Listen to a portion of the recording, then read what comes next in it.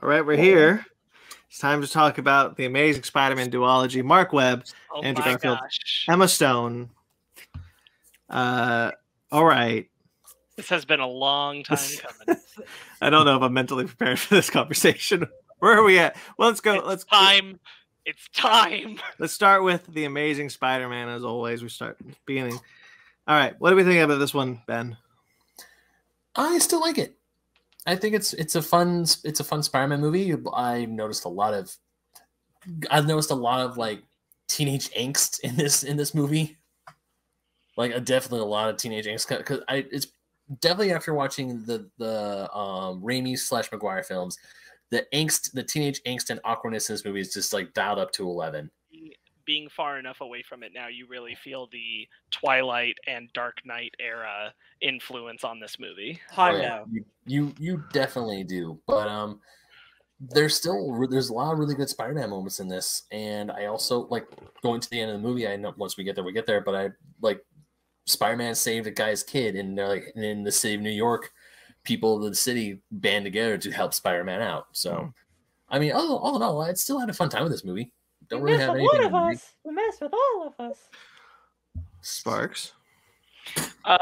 This film was darker, and I do mean like literally, physically, visually darker than I remember it being. Like just so much dark shadows, lots of filming black, at night, and I was like, that was a choice. And being further removed, that choice works less and less for me.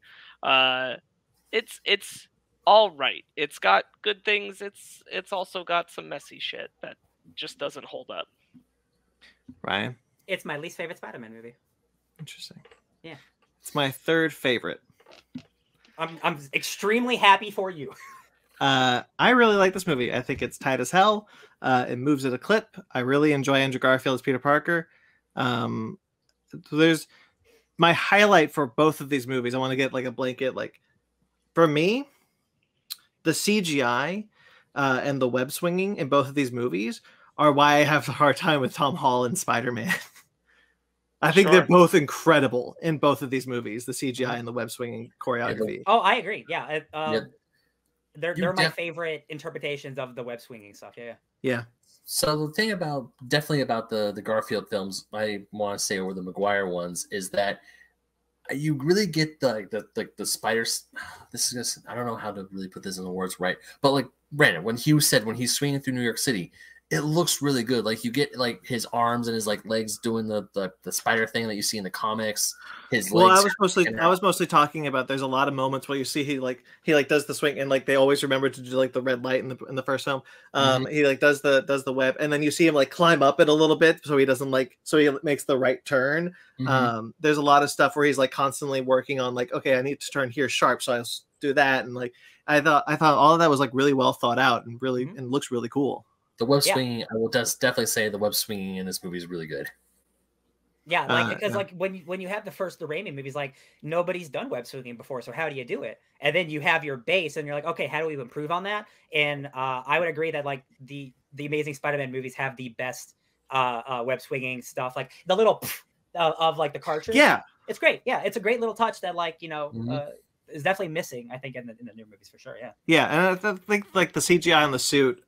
Like they don't make the suit so form-fitting that you don't see like wrinkles in it, and it makes the suit, which it isn't all CGI, but oftentimes when it is CGI, you see like the folds in it, and it doesn't. And you see like wrinkle when he moves his arm, so it gives the impression that it's a real physical thing. Yeah, it's definitely much more apparent in the second movie. It is definitely looser in the second one. I cannot tell you how much I hate the suit in this movie. Yeah, it's again, the movie itself is dark, but the suit is dark. The glasses, like the weird Oakleys, are like having a different spider suit's fine, but like he has like evil like Vegeta eyes as his eyes, and I'm just like, he looks like an evil superior Spider-Man to me. I'm just trying to think of things I want to say before I get negative. I will definitely say I like the suit in the second movie a lot more than the first one, because the first 100%.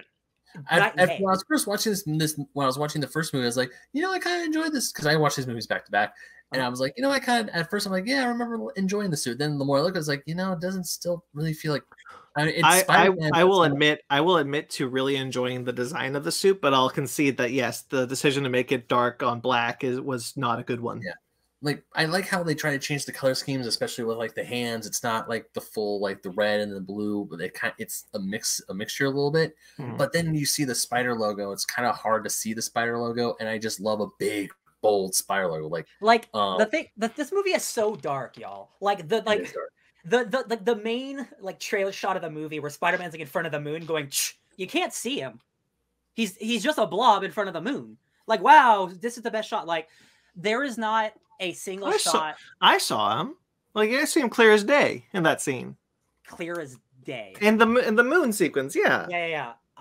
Maybe I have bad vision. I found just the cinematography in this first one, especially compared to the second one, just like the choice to shoot all of it at night is just like, I get they wanted to do like the spider thing, I guess, but like I just found all the action scenes to be kind of like messy and dark, and like it's just not like I don't know, man. Like the best action scene is in the school in the light when it's in the daylight. Yeah.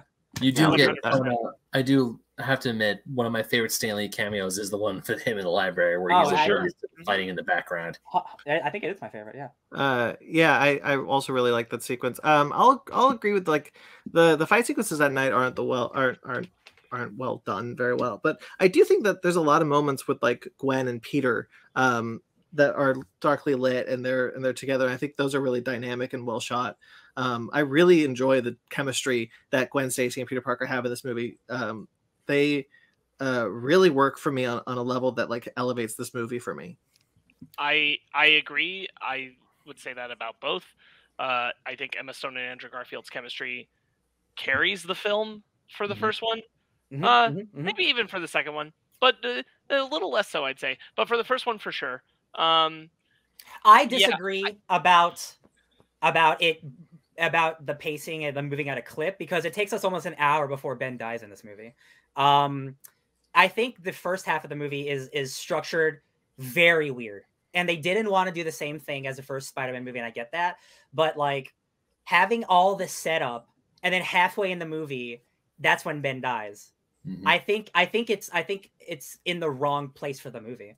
I really do. I think you don't spend enough time with Ben, first of all, so when he dies, it matters. Second, I think the death of Ben is incredibly poorly done. It's executed really poorly. I think I like Sally Field a lot in this movie. I think for the amount of time it took for them to get to that moment, they should have been in the movie more, I think. Sparks, did you have anything more to add? I kind of agree. I feel like Sally Fields, unfortunately, is like trying very hard with material that's not doing a lot for her. The script is not strong for her or for certain characters. I think Martin Sheen gets more and better material. He's got good banter. Yeah, he's got real good like taking the piss out of Peter with things like he's got you on his computer. There's a good foundational relationship thing there. I kind of lean towards that. I think that the execution of Ben needed to be better, but even more than that, the execution of Ben. I was like, he definitely got executed. No, but the thing for me is that I don't think that the core point of the movie is executed well now that I'm this many years out from it and watched it again, of Peter hunting down the criminals and looking for the guy that shot Uncle Ben, and then like one night the lizard attacks people and he has to save a kid, and then he goes, oh, I need to be better, I guess I'll stop looking for that guy now and I'll never ever bring it up again. Yep. The end of my vendetta. I no longer wish to kill. Yay. I don't think that's done the best. And part of it that bothers me is that it all happens around the same night of him going and seeing Gwen's dad. And what irks me is that there's this part where Captain Stacy talks about if I wanted the low level like criminal off the street, then he would be. And I'm like, okay, so there's a lot of things here. Either Gwen didn't tell her dad what happened to Peter's uncle, or she did and he doesn't care, or like and then Peter doesn't even bring it up in reference of like, wait, so like my uncle got shot by a carjacker, so you're saying you wanted that carjacker on the street to shoot my uncle? Like, it is so right there that this should be part of the conversation, and it never comes up. It's not part of him going through that evolutional moment at all, and it's so, it baffles like, me. The whole script forgets that that's what Peter's going through right now, that's what we've been watching Peter go through for a half hour at that point in the movie, because they just want to have the discussion where Peter's like, I think Spider-Man's doing something pretty cool, and he's like, oh yeah, you think Spider-Man, like, again, it's the Dark Knight scene of like, oh, I think Batman's doing a good, like, that scene bothers me so much, because that is the exact moment that Peter should express, like, hey, my uncle was shot and you guys didn't do anything about it, right? That's the moment. But instead, freaking Dennis Leary has me agreeing with a cop, which is something I never want to do. But Dennis Leary's like, wow, you actually ruined my 6-month operations thing because you want to try to be a hero. Good job, Spider-Man.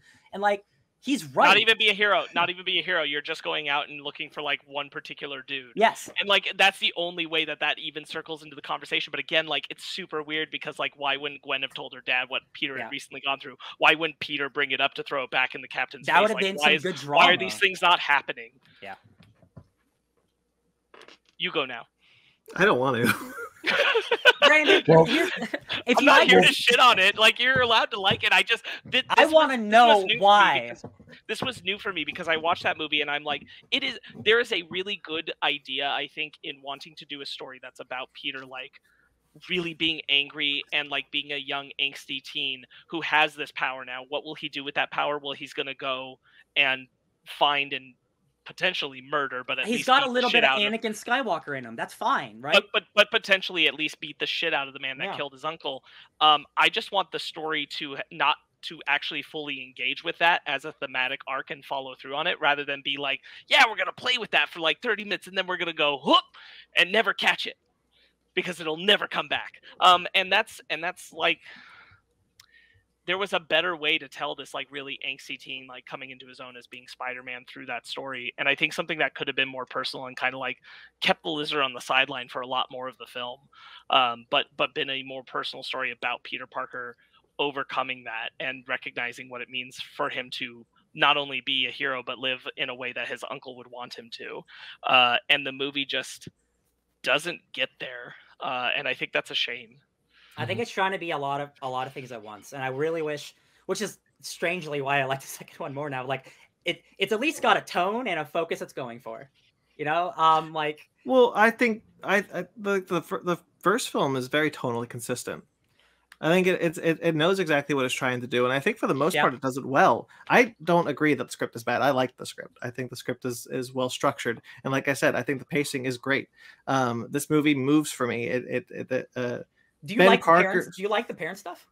Yeah, in this movie, I do. It's not done enough. It's done kind of in a way of like, it's Batman Beginsing this. You know, I like Batman Begins a lot, but like you see, like you get just enough to where it's like there's hints of it, but it's not the main focus of Peter's journey. Is what happened to his parents. He just kind of has this desire for a connection with his parents, and so, I think that works in this movie because it's not dwelled on a lot. It's just kind of exists. That's fair. So my problem with that is it doesn't dwell on it enough for you to really care. So but are you supposed to care about Aunt May and Uncle Ben, who their time is being taken away because you have to focus on the parent stuff? So there are two sets of parents that are not being focused on. So like, it's hard for me to care about either of them because neither of them are getting the full attention that I think that they deserve. You know what I mean? Well, I think Aunt May and Uncle Ben do get the full attention they deserve. Yeah. Because I don't think Richard and Mary Parker's time is consequential to May and Ben. I think that's fair. That's fair. I think this movie wants to do a little too many things and set up a little too much stuff. That I wish it just would have been a focus. Again, like real quick, I want to add, like, as an idea, I don't like the Richard and May Parker stuff at all. Sure. I kind of agree with Ryan, only in the sense that, like, I don't think there's a problem with wanting, like, I think that you prime Peter to be this angsty person. And when he gets his powers to behave this way really well by having him established as a person who's like missing his parents. Like Peter Parker in the Tobey Maguire movies is okay. He's accepted that his parents have died long ago. They're not in the he's picture. He's got his uncle and his aunt, and this is a Peter who's like very deeply upset. He feels abandoned by his parents, and I think that that's fine, and that can like build into this arc of this Peter who loses his uncle, feels like he needs to do something about it because he has this power and all that kind of stuff. And there's like there's good ideas there. It's just that the movie loses interest in chasing them and just decides, Peter saved a kid one time. Now he's a superhero. Don't worry about it. All right, classic Spider-Man. Here we go. Oh, but I like that scene on the bridge. That realization that he has, that he needs to be doing better for the city. I like that scene. I don't think it does enough to justify an hour and 10 minutes or so of buildup at that point of a particular version of Peter Parker. And it says this one moment has made him a completely different character who now no longer gives a shit about finding the man who shot his uncle. I don't think that's good. I don't think that the script pays off on it. I think the front end of the movie and the back end of the movie are not working with each other.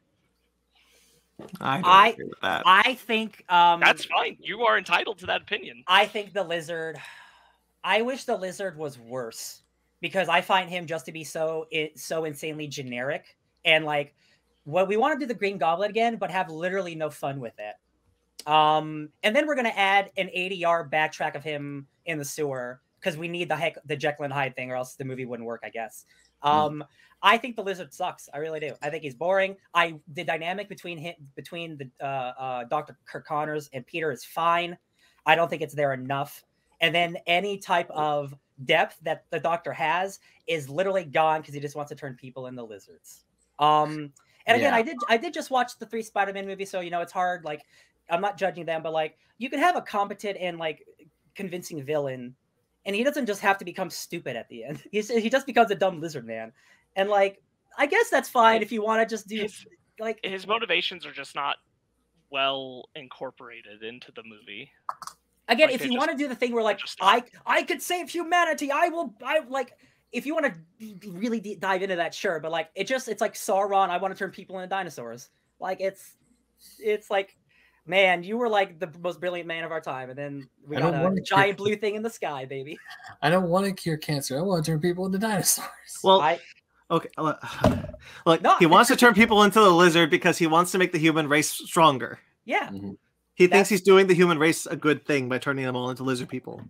I wish I had a I guess I just need a better than one line of him going, I want to make the genetic race superior. It is a comic book plot that it's a comic book plot, which is fine, but like I am used to having a little more depth behind my ideas. I'll put it in a way where like I do think like it's unfortunate because like we're so close to the Raimi films when we just watched them, but like Willem Dafoe's like psychopathic episode of changing into the Green Goblin is very well incorporated into the storytelling. Like I see where there's a divide and where he's become consumed by this persona of this person.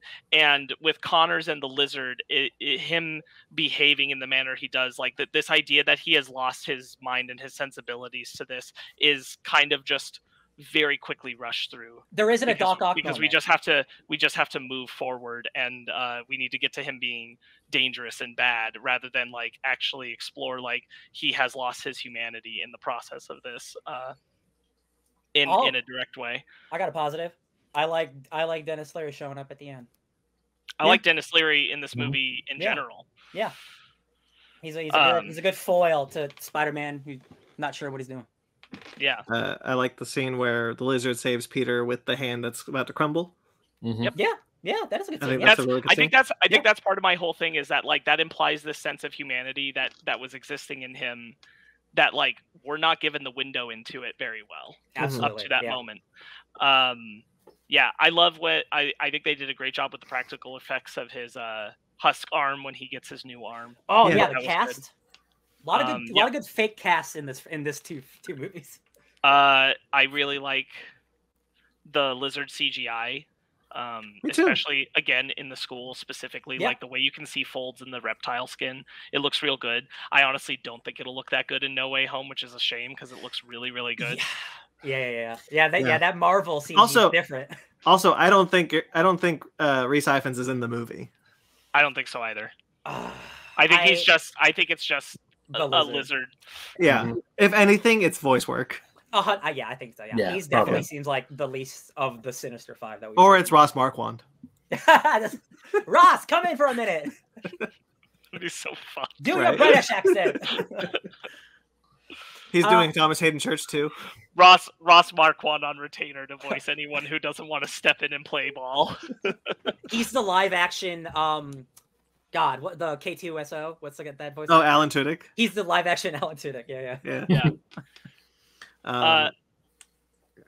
Yeah, no, I think that there's a better idea of like an emotional through line for Peter that I don't think the movie quite commits enough to focus on. I think too much real estate is given over to the hunt for Uncle Ben's killer for us not to get a more clear Peter coming to his recognition of not wanting to be a murderer or that kind of thing. And like they do imply like at that point that he will kill him.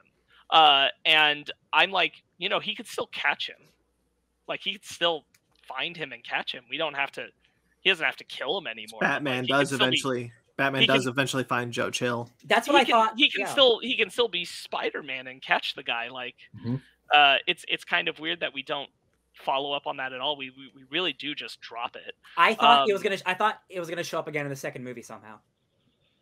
Before I saw it. I remember the first time I saw it, and I thought it was going to be like one of the last things in the film is that he catches him and turns him over. Mag has a good point. Both doctors use a MacGuffin machine. Uh-huh. Yep. The Galani or the Jelani or the Gelato or whatever the hell that thing was called. Yeah. The Galani. We have this MacGuffin machine, and we're just going to keep it back here just in case. You never know why. I also.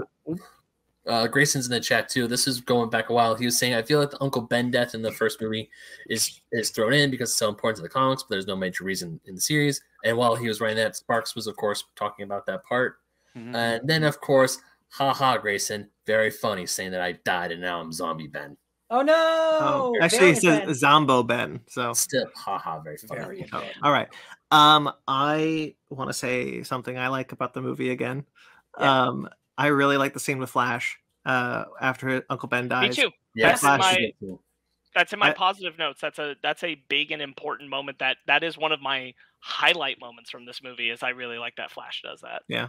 And I also want to say that I really like James Horner's soundtrack to this movie. I really like his Spider-Man theme. I really just like all the music in this movie so much. Yeah, James Horner is great. I know I saw when I was watching the credits, I know their executive producers are just their name only, but I seen Kevin Feige's name as an executive producer. I was like, that's interesting. Kevin Feige used to be a producer. Well, I think that might be left over from when this was Spider-Man 4, because Kevin Feige was an executive producer on those Raimi Spider-Man movies. Okay, right. I think that they went more for Outcast than Dork with Peter Parker, which is where we get skateboarding Peter. And I also agree with Ryan, like the skateboarding just doesn't work for me. I'll be honest, like they fix his character so much in Spider-Man 2, but for me, and this is me when I read Peter Parker in the comics or whatever, like this is not it. Not even close. Not whatsoever. I would not look at hot ass, tall, skinny, skateboarder, Thrasher shirt, Andrew Garfield and go, that's my Peter Parker. That's just me. But and like the outcast part, yes. Like being a loner, they went for that part, which I get. He doesn't ring as the Peter Parker that I read my entire life, and that's fine. This is a different interpretation. This is the Twilight Dark Knight version. I get that. Garfield seems to be doing something where he made a physical choice with Peter to have him be somewhere on the spectrum on some level because of the way like he handles objects, how he lays them out, how he seems to interact, the way he stammers, the way he holds himself. Like Garfield seemed to be going for something specific with that, so I'm not going to say is a bad choice. It's a choice. Yeah, I really like how he plays the character. That's great, bud. That's awesome. I love it. I definitely saw how Peter was a lot more awkward in this movie, or this version of Peter was a lot more awkward. But I agree with Ryan, because I'm used to like dork, super uber nerdy Peter Parker, which is what Maguire nailed in the first Raimi Spider-Man movie. And this one, I mean, yes, you do see him with like when he's talking with his uncle about trying to fix the washer, how their basement got flooded. The science stuff I like. I like the science stuff in this. We movie. get a little bit of that, and I'm also happy to see that there's more science stuff being explored in the second movie. But in this one, it felt really odd seeing Peter Parker on a skateboard with Coldplay playing, and he's exploring his powers while he's skateboarding. It's like that just feels. That is a time capsule of like, this is 2012 teenagers, baby, right here. I do mean that I like Andrew Garfield's portrayal, by the way, Brandon. I'm not knocking it. He's a good actor. I just don't like the choice that they made for the character whatsoever. Yeah. No, I don't like the skateboarding, but I do like Garfield's choices of how to play Peter. Sure. Emma Stone. He gets the clips down later. Oh, go ahead, Ben. No, go, please. I'm saying he gets the clips down. He gets the clips he's very quippy in both movies, and I really like that. Yeah, it doesn't work for me. Like, I like that he's funny Spider-Man, but he is so like not that character whatsoever before he's Spider-Man. So like when he just turns it on, it's like, oh, I guess you're just being Spider-Man now, which is cool. Which is why like in the second one, he's a little more even tone, where he's a little more goofy as Peter Parker instead of woe is me all the time kind of Peter Parker. Let's see. You got notes. Yeah, I'm looking at them. Notes. I do like that the connection to his parents through the briefcase is what leads him to want to talk to Kirk Connors, even though he ends up getting to the building and ruining someone's life. And I guess Gwen has like some really prestigious high school internship to be working at Oscorp, but whatever. And he then immediately forgets why he was there and doesn't talk to Connors.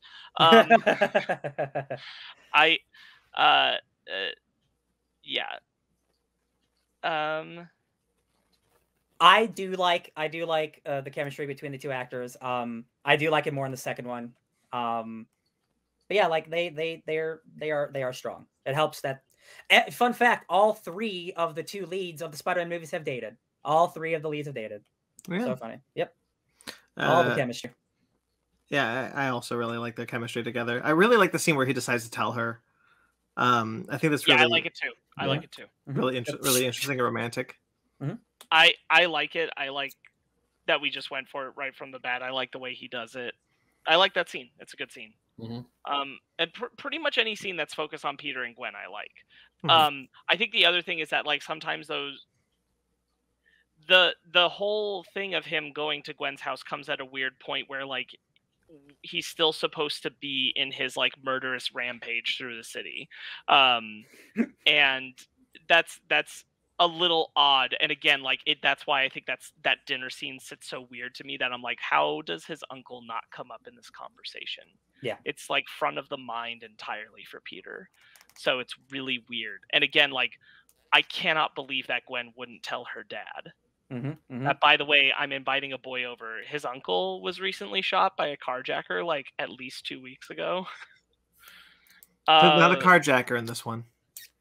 He's a convenience store thief. It's regular just a convenience dude. store thief. Yeah, and then he drops his gun and Ben smartly reaches for it. Yeah. I'm sorry. I'm thinking of the car thief. My bad. Yeah.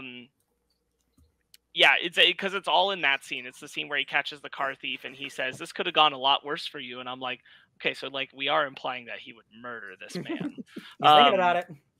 I enjoy the train scene for Peter's powers kicking in. I like that it's all kind of accidental and haphazard, the way he like beats people around with the pole and stuff, and he doesn't intend to. It's like slapstick, I do think it's a little weird that we put him in like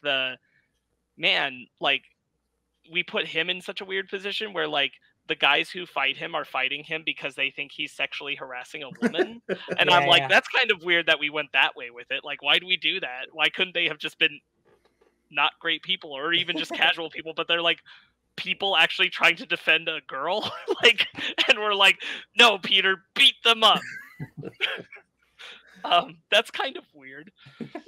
I really like the idea of the spider dangling from the web after the bite. I thought that was good. Yeah. Like he pulls it off. The entire montage of Peter not being aware of his powers, where he breaks the alarm clock and he's breaking the bathroom and he's just sitting there. He's like, I think that's all really good. The way his powers come in. One too many Bing Google searches in here. Listen, Sony Vio if I gotta look get up pictures paid. of spiders, I'll have a deeper understanding of what's happening to me. Listen, everyone's got a Sony phone, a Sony computer. That's the universe, baby. I really like the first person sequences. His idea of doing, I agree. His idea of doing like research is to Google image search spiders, and I'm like, get out of here. Richard Parker spiders connections. Yeah. I do like the part where Peter decides to mess with Flash and humiliate him with basketball. Yeah, I think that's cute. The needle drops in this movie are not as good as the Raimi ones. I will say the same about the second one. The song choices are not great. Definitely. And I don't think they fit the moment. Yeah. I think the decision not to get Aunt May, the decision to have Peter not having picked her up be the thing that triggers the conversation about being responsible was a pretty good choice. Yeah. Rather than like, the wrestling thing and all that. I thought that was a pretty good way to handle it, of Peter being like absent-minded. It's a decent change, I think, and setup for it. The falling into the wrestling building and seeing the mask, and it being like, I know your face, I seen your face, I'll find you. I'm like, this is a bit on the nose. this is maybe a little much. I think we needed one of those things, not both of those things. Oh, that reminds me of something that I really like this movie. Uh-oh. Oh no, did we lose Brandon? We lost him for a hot second. I'm gonna What? guess a thing. We lost you. You're back. You. Now you're back. Please continue. Go ahead. Try again. Interesting. Where did I lose you? Before you started talking, I thought of that I liked. Whoop.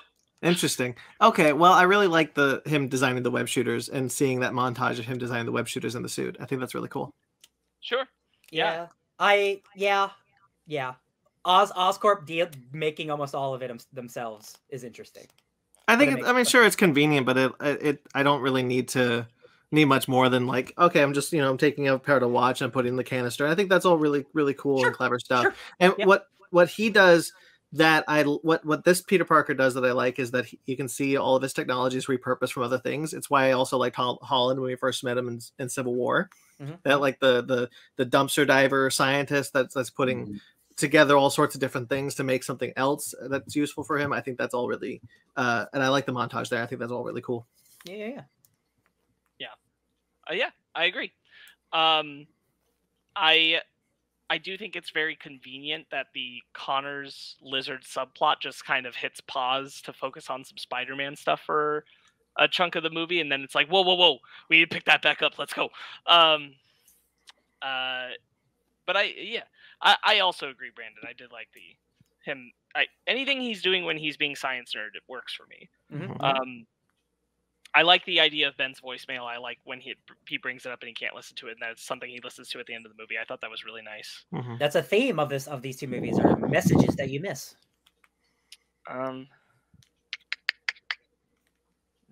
wish I wrote down more notes. I do like Peter saving the kid. I need to be specific about that. I do like that moment. I like him saving the kid. I like him giving the mask to make him be brave. Mm-hmm.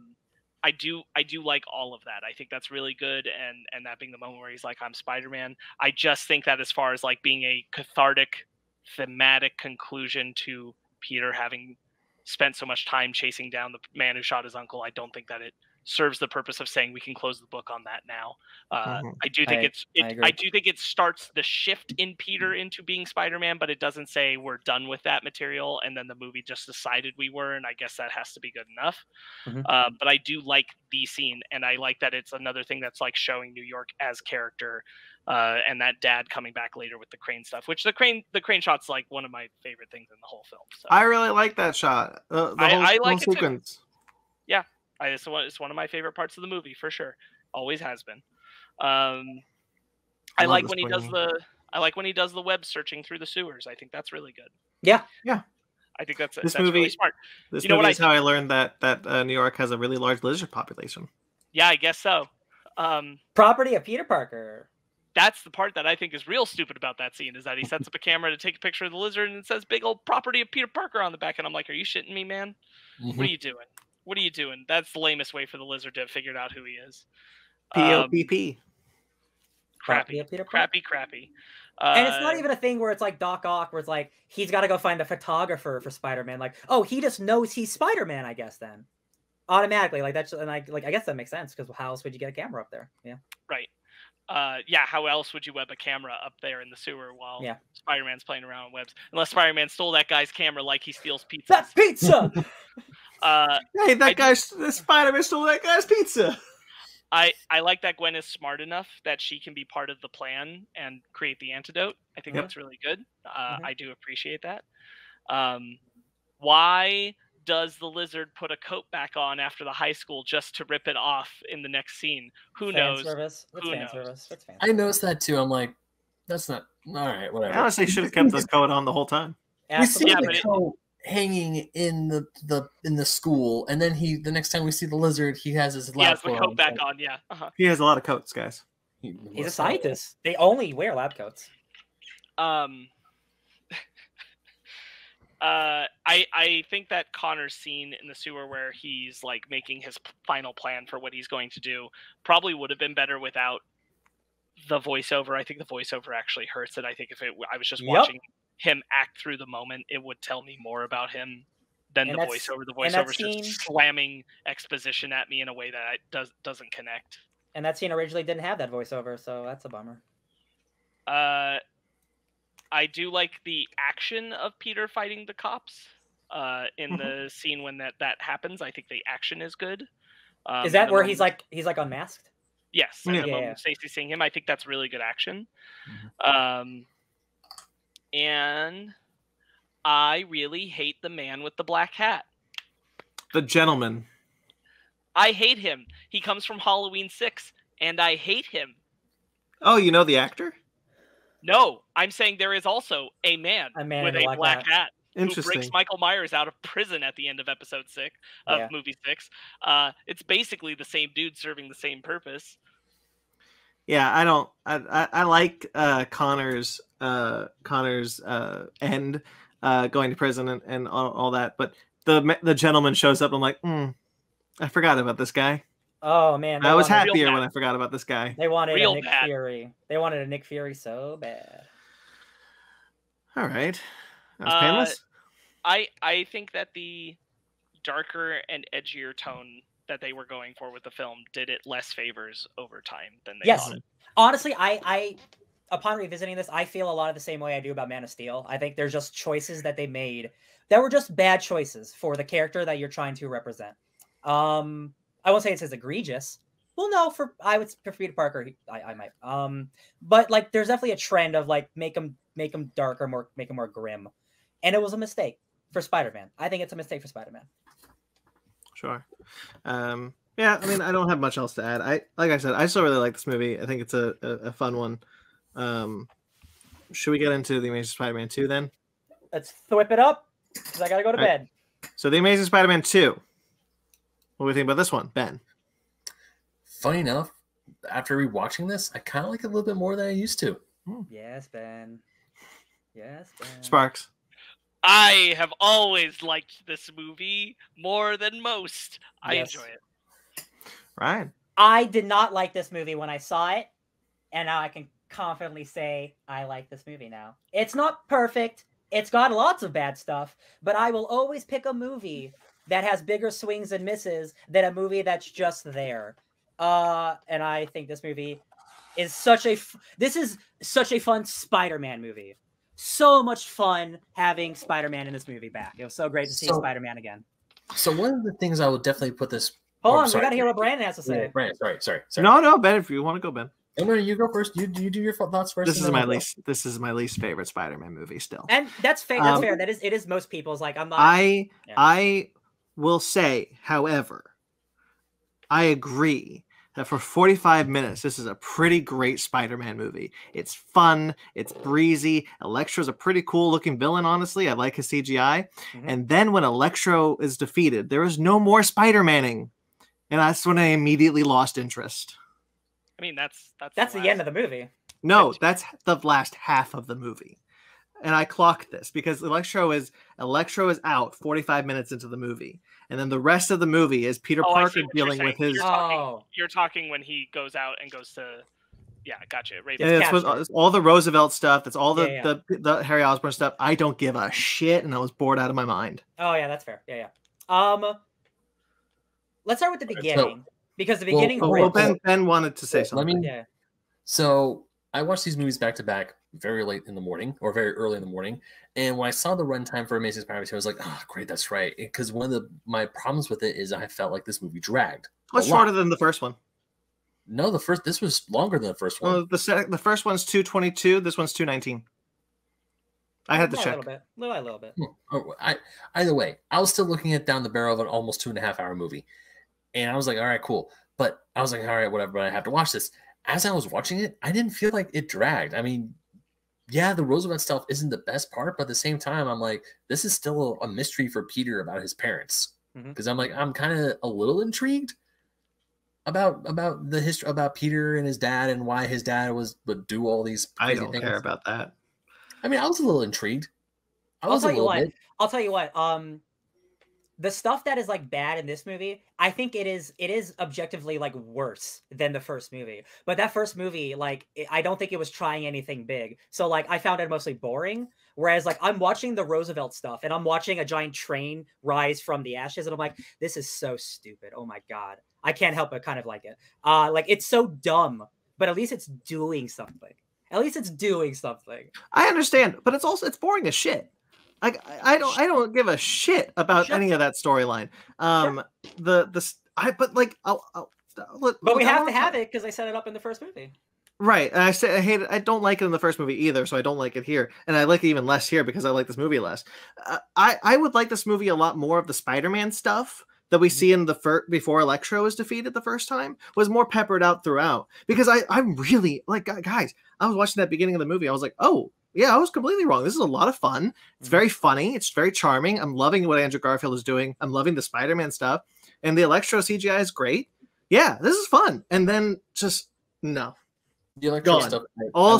He does not suit up again before the final act, except to tell Harry Osborn to go F himself about his blood. Yeah. And I'm just so bored. That's fascinating. Because that's just different strokes for different folks. Because like, I was never bored. I was bored in the first one. This one, I was flabbergasted at how bad it was. But like, I was still having fun in like that so bad it's good kind of way. Because like, something was always new. Something was always like, oh my God, they're introducing what now? Like I had more fun being confused. I agree. I don't think any of it's like compelling. But like, at least it's shooting that shot, and like I can grasp onto that. Instead of just like two teenagers going, I don't know. I don't know. I don't know. Like, this movie's going for it, and like, it definitely sucks. But like, I kind of like how much it sucks. Sparks, you look like you want to say something. I would recut this movie and take all of the Richard Parker stuff. Bro, we were talking about like there's a cut. With his dad doesn't need to be in the movie. It does nothing. Like, if you took every moment that's related to his dad out of the film, inconsequential to the plot. It's inconsequential to what's going on in the story, and it would not matter. And it does something that I agree with Ryan is one of the dumbest things ever, which it says that Peter Parker is the only person who could be Spider-Man because of Richard's blood, which is stupid. This is why I hate the parent stuff so much. Well, you're absolutely right. I've thought that way as well. I was like, honestly, like, you take out the Richard Parker stuff because like his action scene in the beginning of the movie only makes sense narratively if you keep the scene at the end where he's alive, and they cut that, so they should have cut the other one too. Agreed. Like that opening is terrible, and it's almost 10 minutes long, man. Jesus. Yeah, it's way too long. No, bad opening is bad. It has awful shaky cam, and it means nothing, and it's absolutely stupid. And I 100% agree. And then we cut.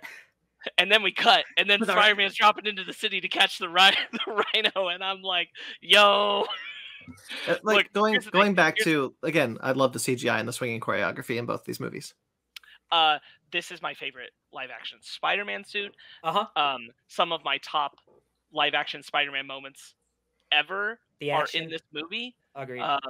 It has just some of my favorite things. I think Andrew Garfield is even better in this movie. I think he's all the more comfortable. I think he has nailed something that Tobey Maguire never got good at or comfortable with, and that Holland has it, but I think Garfield has it better, which is that he knows how to be expressive when in the suit.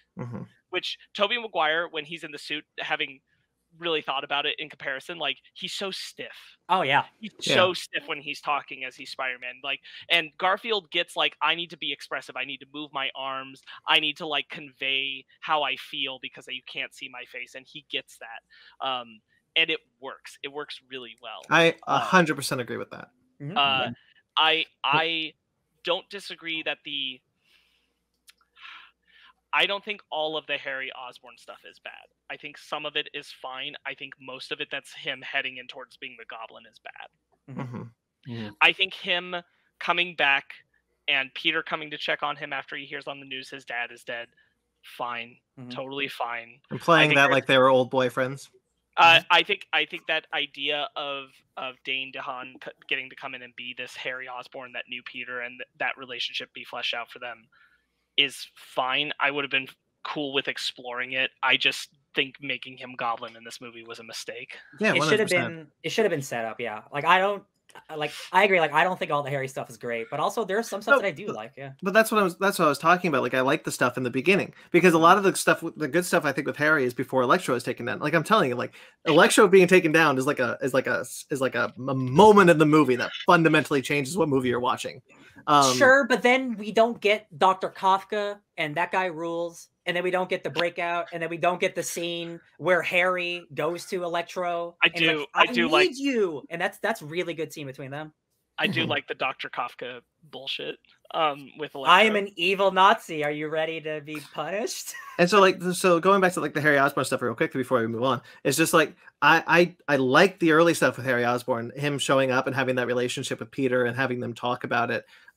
Into that stuff, but the stuff where he's just like so desperate not to die in 60 years, where he's just constantly trying, like that stuff does not, the lead up to the Goblin just doesn't work narratively in this movie. Yeah. Something that bothered me about Amazing Spider-Man 1, and like it comes up in this movie, it does eventually get there, but I'm like, because they were clearly pulling from Ultimate Spider-Man with these movies, is that it bothered me that someone didn't put 2 and 2 together much faster about Peter was clearly bit by a spider and became Spider-Man. Like Spider-Man's clearly an Oscorp creation, and like Norman Osborn wanting to chase that down and get that caught. Yeah. And like I think it would have improved the first film to have had him put pressure on Connors and the team to make sure that they caught Spider-Man, so the Lizard would be motivated just to catch Spider-Man. And this one, like that wasn't a high priority already. I think would have moved things along a lot better, but you know, we do kind of get there. It's not great, but you know who I love Paul Giamatti because the man had milk toast dialogue and made choices. It was his choice. It was his choice to play the character this way because yes, the script is not great, and he's like, well, can I just do whatever I want? Can I be a crazy Russian man? Hell yeah, scream, I am the Rhino, do it. So good. Love it. I have warmed up to that performance. Yeah. Like again, like Spider-Man could be many different things, right? But like I just don't want a dark and grim Spider-Man. So when you open your movie, like not the parent stuff, when you open your movie with a silly Russian supervillain and Spider-Man comes swinging in, it's you know what ticks me off about that? Good. You know what ticks me off about that is it's so stupid that parent stuff is still in that movie, because the movie ends with the Spider-Man logo showing up on the screen.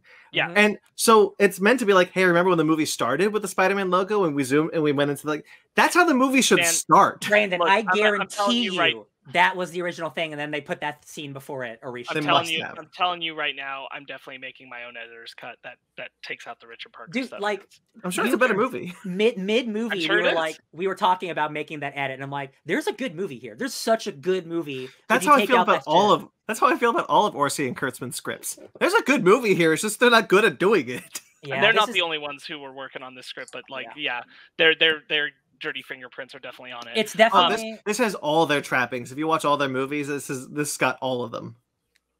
But besides that, like I do think this has some of the strongest stuff. Like I like Max. I think that the problem with Max, and it really stands out to me now, I think if Max were white, we would like it much better because he'd be an incel. A white incel. And it doesn't work because it's Jamie Foxx. Jamie Jamie Foxx is cool. Jamie Foxx is bringing an A game, but he doesn't have that white privilege to inform on the type of character that he's basically written to be, a person who is creating the narrative of how everything bad is done to him and how he's very special. If he were a white incel character, perfect. Yeah, frankly, perfect. I really I want to bounce off of that with something positive that I like about Electro. I really like his lightning strikes. I think are really cool. The CGI in these movies continue to be great, some of the best that we've seen. And when he shoots his lightning, like there's an after image that stays for a second. And I think all that like connection to detail is really cool. That and also the Times Square action sequence rules. Yeah. It's great. It's great. I love the dumb score. I love the Hans Zimmer having worked with the Magnificent Six, Kendrick Lamar, and the Magnificent Six to create a rap narrative of his inner dialogue that is running throughout. That makes it feel like you're getting an insight into the voices of his own head without it actually being a voiceover. I think it's so stupid, but I love it. I love it so much. It's absolutely a choice. It's definitely a choice. Yeah. And I love that like the music incorporates Electro's powers into the music. That like part of the music is the sound of what his lightning does. Yeah. I agree. Like I think Jamie Foxx. I think that character would work in a different movie. Like as much as I like Spider-Man No Way Home. Like Spider-Man No Way Home. I'm not gonna let you take this from me. Good segue, Brandon. Thank you. Yeah, I think it is definitely more in line of the villain that I would want for a Spider-Man movie. It is so over the top. Like it's just the thing that I end up not liking about Electro. And actually, Sparks, you made a good point to counter it. Once Electro becomes Dr. Manhattan, there should be no more problems against Spider-Man. That dude's a god. But the fact that he is a kind of like a simple-minded dude, like a regular guy, makes him like he doesn't know how to utilize that power. I still think like that dude can do whatever he wants, and Spider-Man is like beating his ass, and I'm like, man, he can do whatever he wants, and he's the only villain that this Spider-Man has killed. Yeah, that's this is true. Interesting, right? Because Tobey Maguire didn't kill Sandman, and Andrew Garfield has only killed Electro. We'll see how that. Well, technically, Toby didn't kill them. Yeah. Right. No, they killed themselves. Yeah. Don't tell Harry. Yeah, I think he killed Venom. Oh, he definitely killed Venom. But is Venom a person? Yes. It's a thing. It's a sentient not life. Eddie. Is Venom the symbiote like a person? Okay, stop. In Spider-Man 3, the movie is Venom a person? No, it is sentient though. It searches for Peter and Eddie. It is a living thing. It's a living thing, but like it's I get what you're doing. I know what you're doing, but my moral. That's like killing a rabid animal.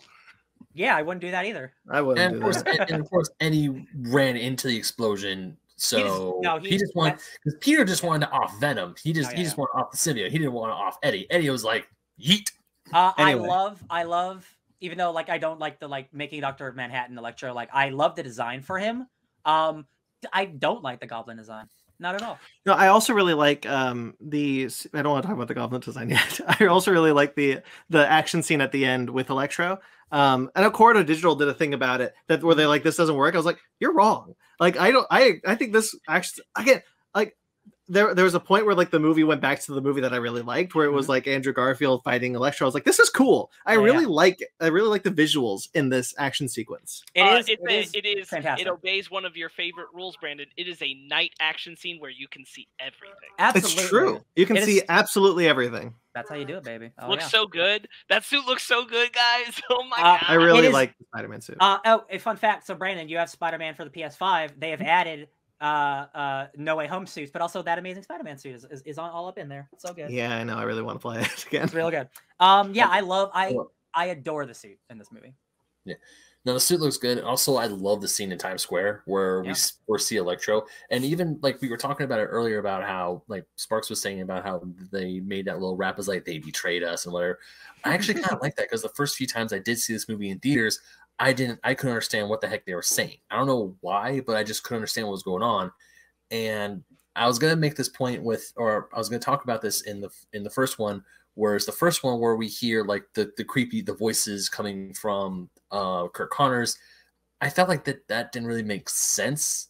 Whereas in this one I feel hits better, because you see Max like, I mean, yes, he's obsessing over Spider-Man, but then you see him in his brain, like that quick little second when he's talking to that one actor from The Office, where he like goes up in his face and like is like, "You don't dare!" And then it's a cut that just happens. Alistair Smythe. Alistair Smythe, the Spider BJ Slayer. Novak. BJ Novak playing that guy. Yeah, BJ Novak. Yeah, I love that. I love that internal bit where he's like, "You don't know Spider-Man. Yeah. He's a Libra. You're a Virgo." Yeah, that line destroyed me. He's like, he's a Libra. Give me a break. There's a bit in the Times Square scene where Jamie fought, where like Electro is like, "You don't remember me," and he's like, "Oh no, I know this. Is it Max? Yeah, of course I remember you, Max. You're my eyes and ears." Eyes and ears. Mm-hmm. I love Peter talking him down. I love that like it would work too, except the cops shoot him. Yeah, of course. When like Peter trying to defuse the situation, I think is real solid. Yeah, so that's one of the reasons why I love this scene, and also I believe Max turning into Electro more and him embracing his villain side, because they shot him, because to him Spider-Man is like he puts him on a pedestal. He puts Spider-Man on a pedestal, and the fact that the cops still shoot him, even though he's trying to like, Spider-Man's like, "Hey, I'm trying to help my guy," and he's like, "Hey, I told her, hey guys, this is my boy, don't hurt him." And then he gets betrayed by that, and then of course it's a snowball, and he becomes the villain he's unfortunately destined to be. It's his birthday. He's gonna light his candles. There's also a sequence that I know Sparks really enjoys. It's the scene where he helps the little kid from being bullied. Okay. I love his whole saving people montage. I love the whole bit of him like being tired, but he still goes out and do it. He's sick at a convenience store. I'm Spider-Man. Like, I love all that, but yes, helping the kid in particular, being like, "This is a wind turbine. You made this. God damn it!" Like, this is such good Spider-Man. There's so much good Spider-Man in this movie. Also has one of my favorite Stan Lee cameos that I totally forgot. "Hey, I think I know that guy." Yeah, exactly. Yes, yes, that's a great the scene. one.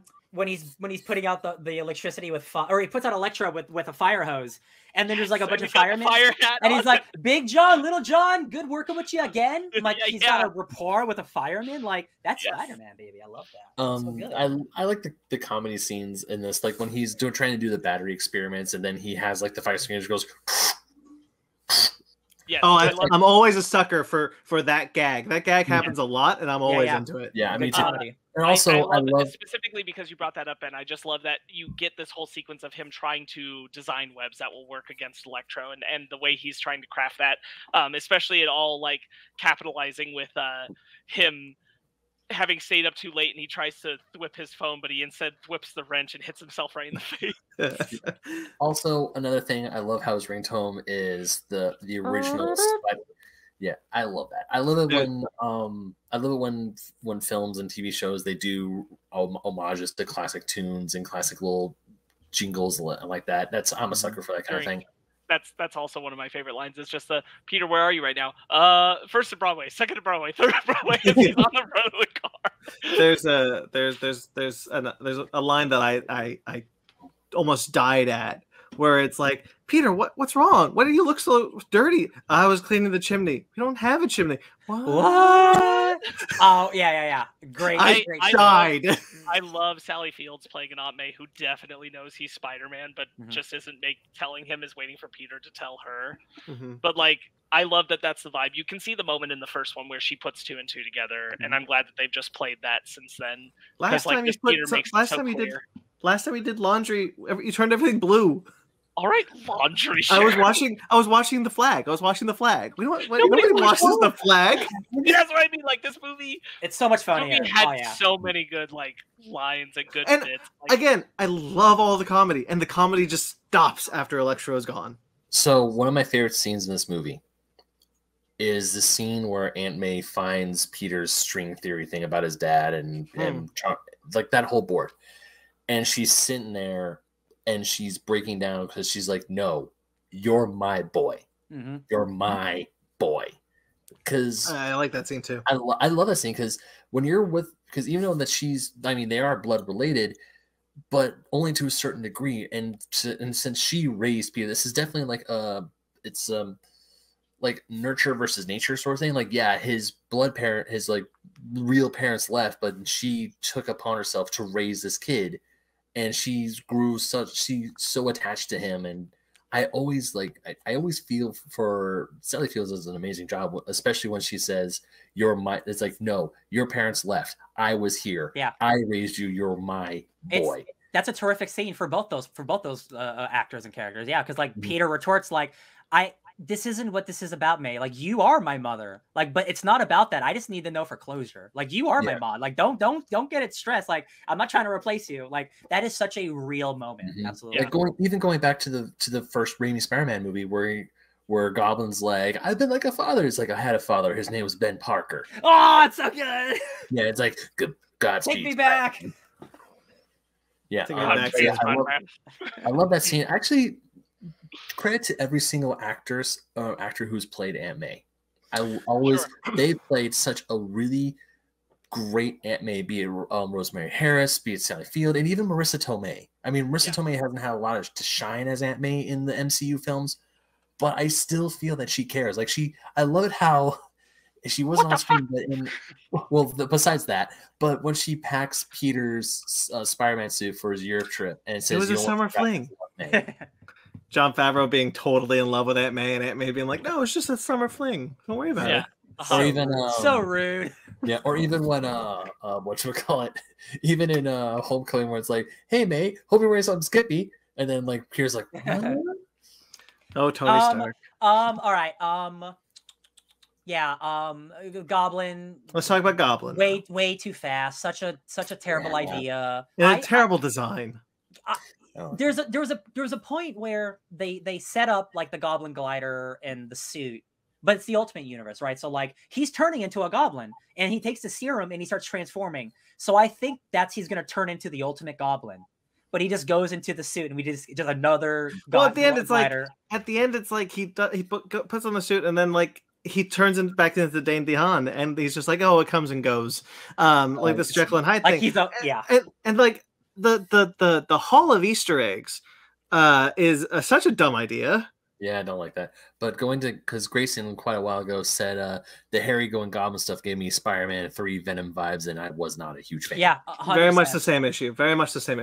Yeah, it is. Like it's very shoehorned into the film, and it didn't need to be there, and it's bad. I do like the tension when he lands there and Peter and Gwen are on either side of him, and you can feel like them both being like, oh shit. And he's like, Peter. And then he's like, Gwen, run, Gwen, shit. Like I think that's really good. We did by jumping to this moment, one of my favorite shots, and I think it worked effectively well. I think that they did the Dennis Leary stuff pretty well in this movie when he does see him, which is just the 2 times in the opening, which is pretty close to that graduation moment, and then he doesn't see him anymore.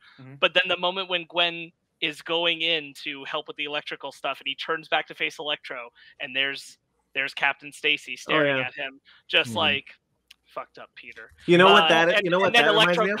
And then Electro comes through him, and I'm like, what a shot! Holy shit! You know what that reminded me of? It's because I said a lot of like Orsi and Christmas trappings are in this movie. Historically, I do not like most of their movies. But there's one thing that we all agreed in Transformers Revenge of the Fallen that ended up being pretty good. And it's the relationship between the dad and Sam in the last fight sequence when the dad all of a sudden can't let go. And it's like, no, you're my boy. And that's what that reminded me of, that kind of like emotional resonant moment that like they have proven that they can sometimes just hit at the end. And I'm like, yeah, that was set up. That works. That was a good emotional moment. While I think it was too soon to kill Gwen, even though now this is the last movie, I think it was a bad idea to kill Gwen in this movie. Me too. I do think that foreboding moment of like fate is coming, and him turning and seeing Captain Stacy like that is so artfully well done. I really love it. And I think outside of the web turning into a hand, I do think Gwen's death is filmed very well. Yeah, I agree. I think it's a strong sequence. I just think it's in the wrong movie. I was going to say that's actually one of my. I don't like the part because obviously we know from the comics, and we see once the second we see Goblin, Gwen says like, oh, so she's dying. But I love when Peter does the web and the web turns into the hand. And besides, I hate that so much. I don't like it. I hate that so much. Gwen Stacy. I love that you like it. Gwen Stacy's death scene disgusts me in this movie. Like I'm gonna use a really harsh word because it feels like that. Like the it's shot fine, but like the hand thing and they're trying to do like the melodramatic thing, and then the way she dies feels very similar to how Jonathan Kent dies in Man of Steel. Like it's something like it takes away the impact of the comic book death by trying to make it like something that's the exact. No, she doesn't. She breaks her neck when Spider-Man catches her, and this she slams her head on the ground, and that's how she dies. And so it's not Peter's fault anymore. And I don't care for the force of it, the look of it, and then just the blood drip down the trying to like make this whole death sequence that's supposed to be like gruesome beautiful in a way, and it doesn't work for me on any level. I'll disagree. Wow, you like made the comparison to the Jonathan Kent scene, and I don't feel the same. I feel like that is a way more atrocious like mishandling than this is, but okay. Maybe not on the same level. Like I don't mean to say like that, very much in the same way that we compare the Amazing Spider-Man 1 to a far worse movie. It doesn't necessarily quality-wise. I think the context of it being in the comics of like, is this still Peter's fault? Is like, even if it's not Peter's fault in the sense of her actual physical death, it's Peter's fault because Peter didn't stay away like he said he would, right? Like that's the larger intent behind it. I don't mind that. Yeah, I don't mind that. That's fine. Like I don't mean to like attack your interest in this movie. That sequence is just it's they're trying to be this beautiful death scene, and to me it's just morbidly gruesome in a way that I just don't think the movie wants it to be, and I just can't get over that. That's interesting. It's not the first time you brought that up around me, and I don't see that gruesomeness that you're referring to. Yeah, we don't have to dwell on it too much. I find it pretty tasteful for how gruesome the death actually is. It could have been far more severe with like her neck popping out or something, but I think it's tasteful that he doesn't know if she's actually dead, and then the blood is to signify no, she's gone. I think it's kind of tasteful. Ben, do you want to pull up Grayson's? Yeah. So Grayson said, I didn't understand why he shot the web there. He's had enough experience with Spider-Man to know what could happen. This didn't make sense. Well, they set it up in the first film a little bit because he catches her in the same way in the first film, that he's like, oh, this is okay. I can catch her this way and she'll be fine. Yeah. That first sequence like gave me a heart attack the first time I saw it in the first movie when he throws him at the school and she like catches her and like you see the neck slap back. I was like, oh no. I guess I don't understand what the alternative is supposed to be. Like just not saving her, just go, oh, there she goes. Well, no, I think on Grayson's level, I think he's suggesting that he could have made it and to catch her without even shooting the web. Or at least I don't know if I agree with that. I'm just trying to decode what he says. No, I get that. Like I don't know. There was a lot of rubble and shit. Like I think. No, well, even past that, like she was falling so much further already by the time that he was able to move. Like no, that's what I mean. You need the web. That's the only way he could possibly get her. I think it's too far gone. Yeah. I don't want to dwell on this anymore. Yeah. Either way. Finish it.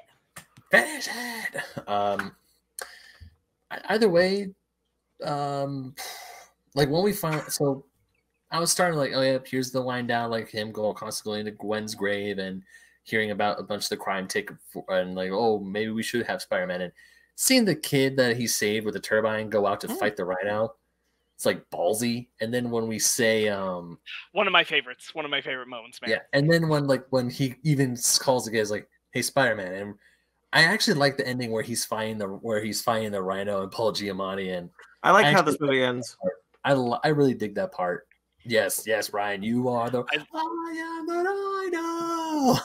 I love that it's the ending, and I love that it's the opening, because it's one of my things I've always wanted a Spider-Man movie to do, which is open with one of the lesser like C B list villains already in action with Spider-Man, and just take care of him in the beginning, like get us into that like good Spider-Man action opening. Absolutely. And I'm glad that this movie finally did it. Yeah, I also agree with that. A movie needed to. I love when he's in the truck with the radioactive material and he's grabbing all the tubes with his feet and all that stuff, and the one gets away and he's like, "Come on!"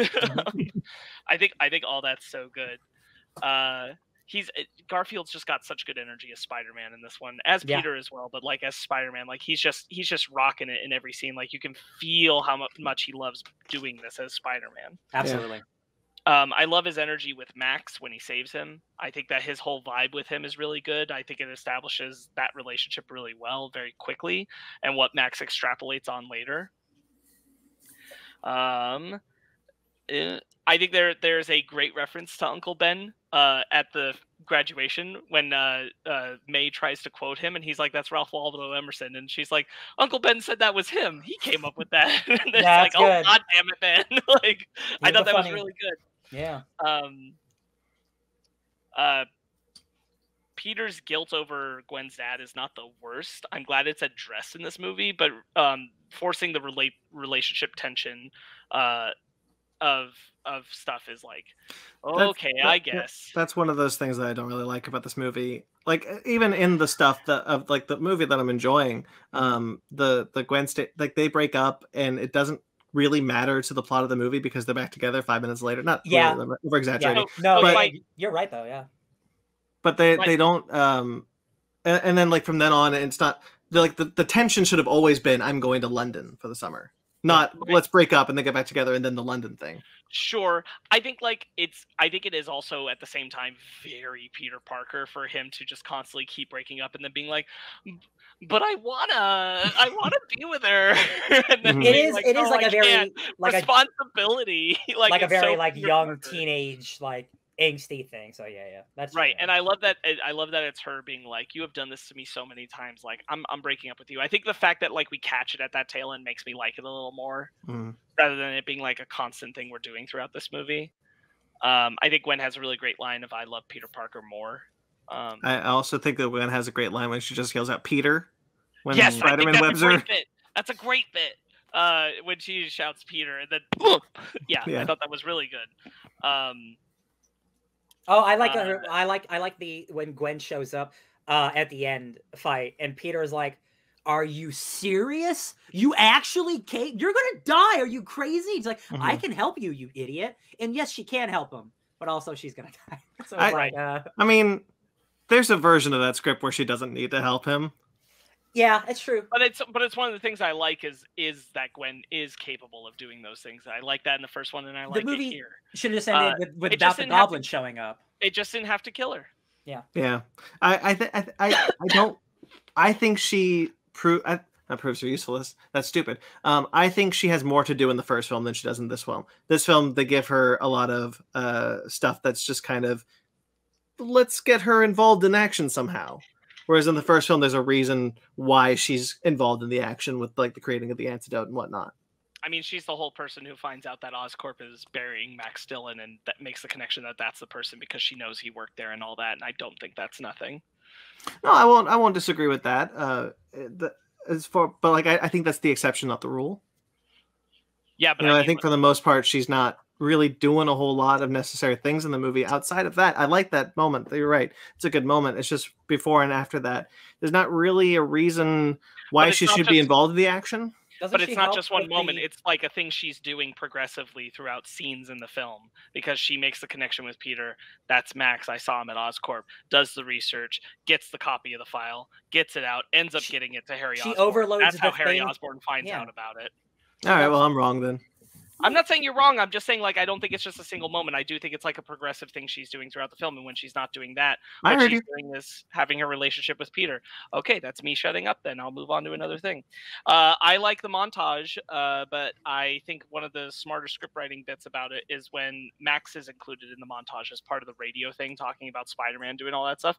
And then they get a call in and it's Max. And he's like, yeah, Spider-Man's like a really cool guy. I kind of know him and stuff. And I'm like, it's just background stuff, but it's like, it is filling in that character. And I think that's nice, even if that character is goofy as shit. I agree with that. We covered that. Some Oh, let's Spider-Man. talk about Felicia. Oh right, she's in this movie.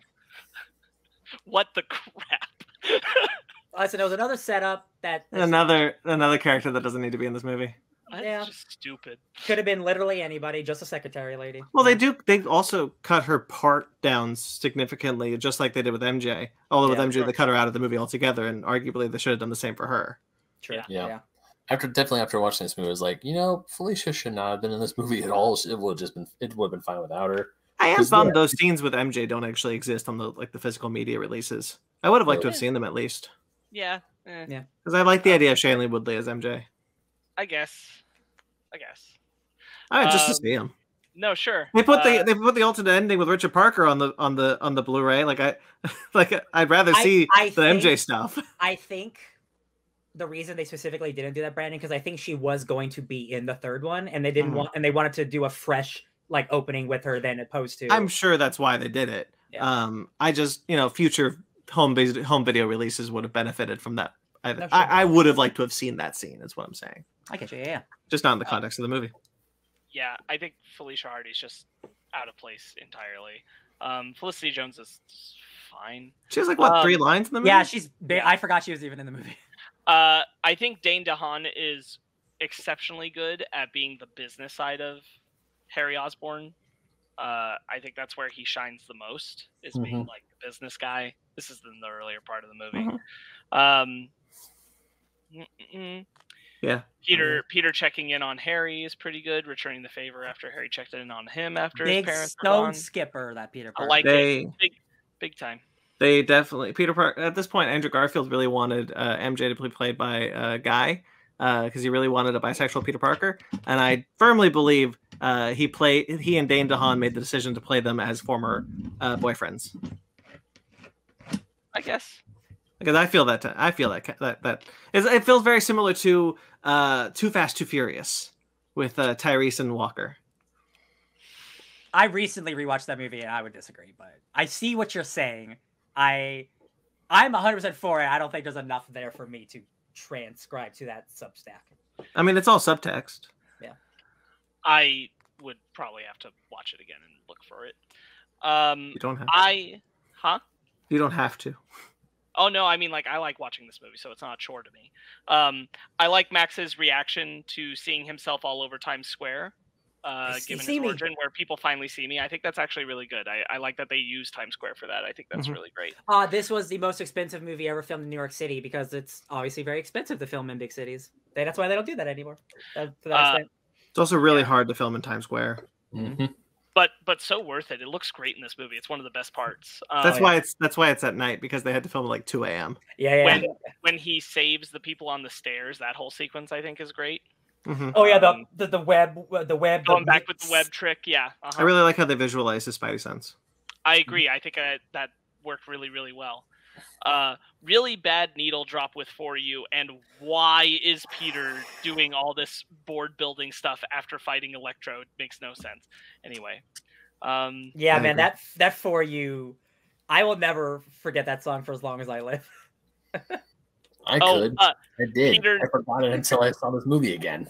I really like the part where Peter distracts the Oscorp guards so that Gwen can get away, and he's just the coffee. Yeah, my bad, and then he does a little skip on his way out.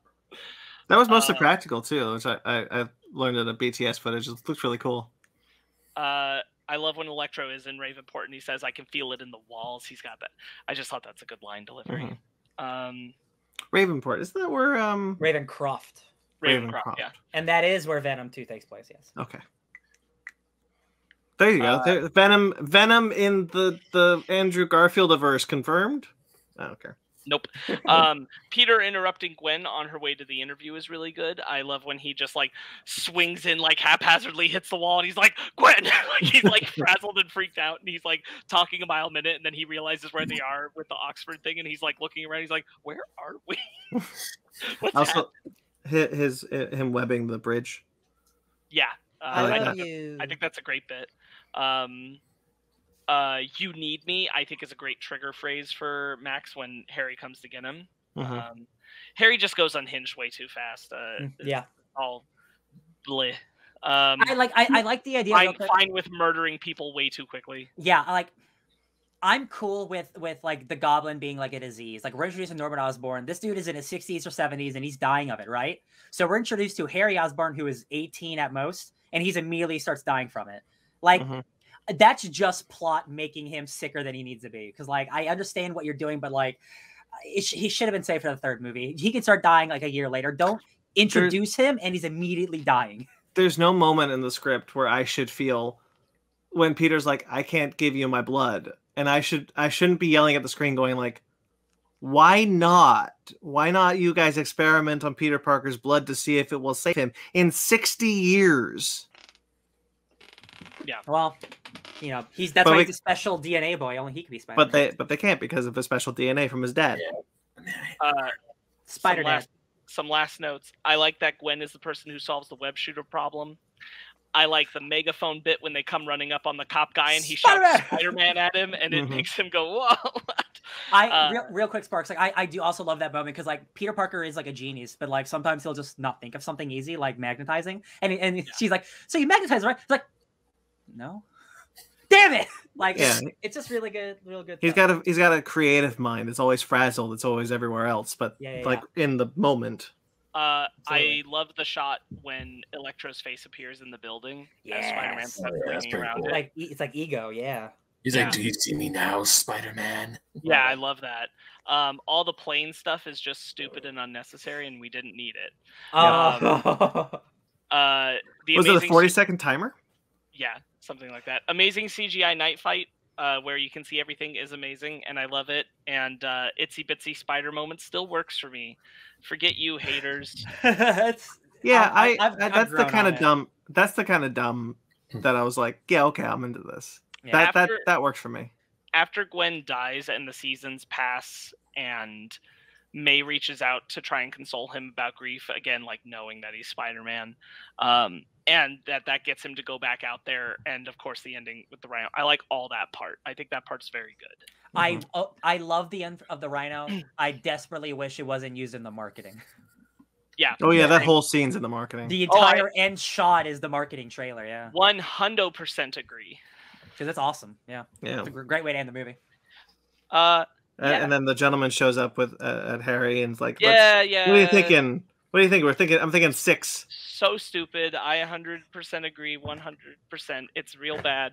Dumb. You know what's funny? Like I don't even mind. Like the Sinister Six setup stuff is dumb, but like after the Amazing Spider-Man 1, like the Amazing Spider-Man 2 has like like the row of like, oh, it's the Vulture and Doc Ock. I'm like, all right, that's silly setup. It's the Man in the Hat that really overdoes it for me. Because it's like, I'm evil and I'm setting up a group. You know what they're called? They might be sinister. And I'm like, just murder me, please. I can't.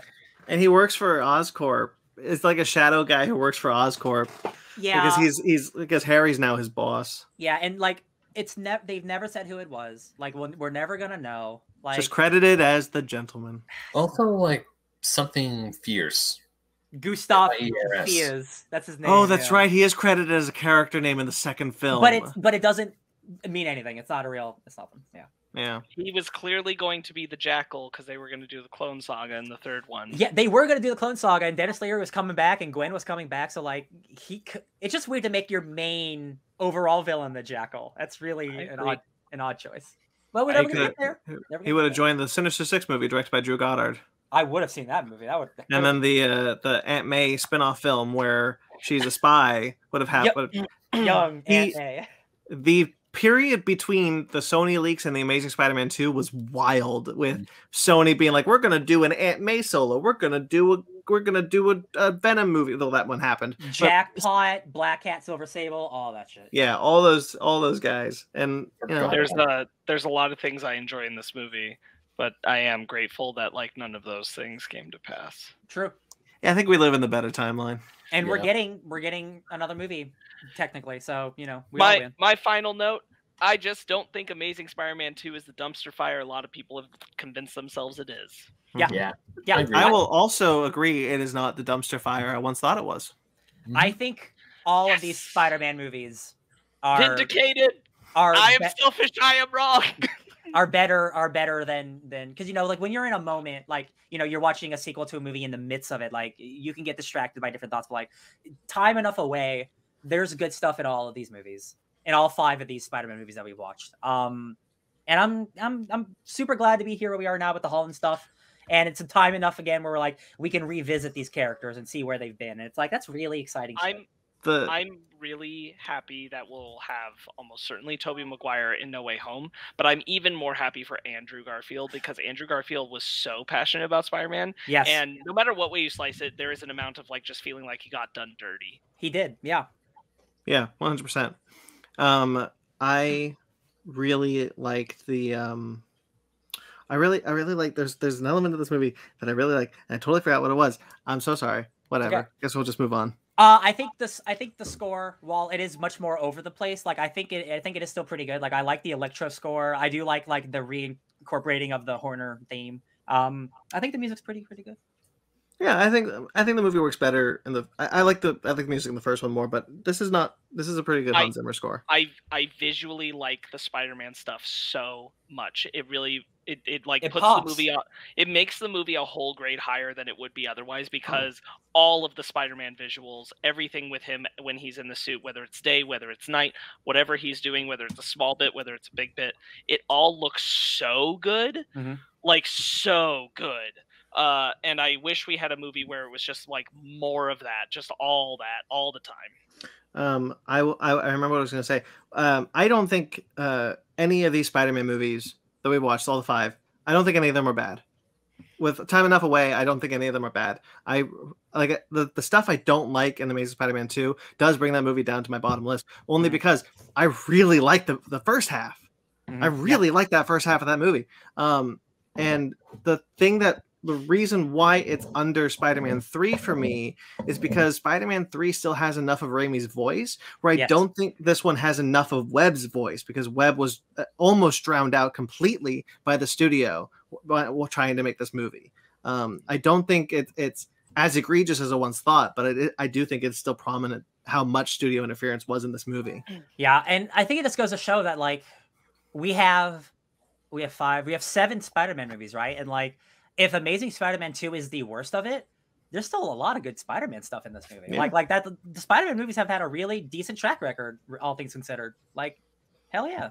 Yeah, and I agree with Sparks. I'm mostly happy that we are going to get Andrew Garfield back, because I always felt bad for him not getting that 3rd movie. Yeah, and even I was definitely like younger. Like I'm still like not like the biggest fan of like I prefer like the other 2 sets of movies to this movie, but like that dude rocks, and like he deserves as much like acclaim and fame and love that the other guys have. And like just because his movies might have not be as good doesn't mean he doesn't deserve the love and stuff. And again, the CGI in this movie is why I don't like the CGI in the Holland movies. So there's definitely, if you watch that Corridor Crew special on the Spider-Man movies, definitely like the homogenization of the MCU special effects stuff takes away the Spider-Man stuff, because that suit, it's the suit makes all the difference for me, because the way the Holland suit is done is a completely computer generated moment, but there is still a physical suit that he wears. They just put like this CGI like mat over it, and just the texture just feels off.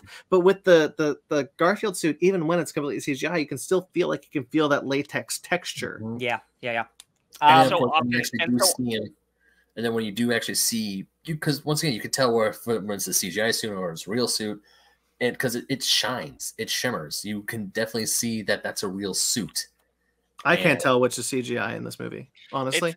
The suit looks so good in this movie, and I can't wait to see him in No Way Home in that suit. Like I love the suit. Like this is my favorite. It's the best. Spider-Man suit for sure. It's so crazy. The drastic, again, like his eyes grow like 3 times from Amazing Spider-Man 1 to 2. Like it's crazy how big those eyes and how white they get. It's just like, man, they went from like they really did. The eyes look so good. Yeah, it is the best live action suit. It is like straight up. It is so good. It is so good. I like the eyes that Tom Holland has in the Civil War one and Homecoming, because they move, because they're more like the comic books.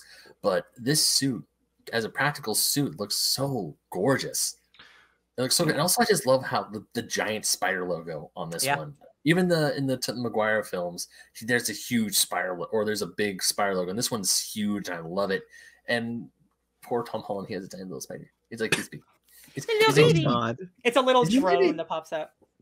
That is kind of cool. I do like that. I mean, not. I do like It's the not look. the size that counts, Ben. I know, but I do like this suit a whole lot. The Amazing Spider-Man 2 suit is gorgeous. I'm so glad that's potentially the suit that he is gonna be wearing. Yeah. I'm excited. I have such nostalgia for the Raimi suit, so I'm excited to see all of it. Honestly. Yeah. Very Brandon excited. Grayson just said the exact same thing you did. Yeah. Well, Ben did make the innuendo. So, I'm really glad y'all feel more good about this movie because I love what's good in this movie. I would There's watch. some I would watch. good stuff. I would honestly watch from the beginning to the first Electro fight again. Listen, in a heartbeat. Sparks and I will make an edit I'm gonna make you a new cut, baby. that will cut out all the bad stuff. It'll be just a Spider-Man movie. It'll open the way the last movie ended, as it should be. It's gonna be beautiful. All right, shall we get into our book club then? Do we have Nah, to? let's just call it a night. Oh, All I right. mean, yes, absolutely.